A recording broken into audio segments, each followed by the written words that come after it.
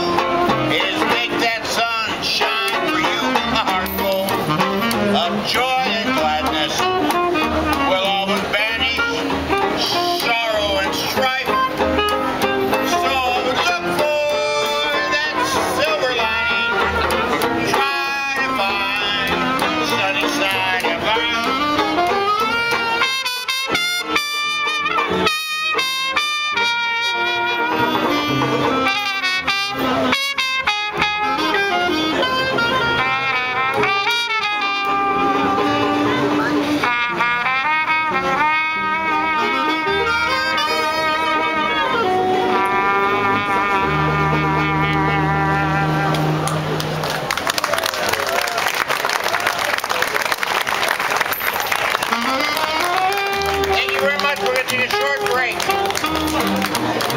Everybody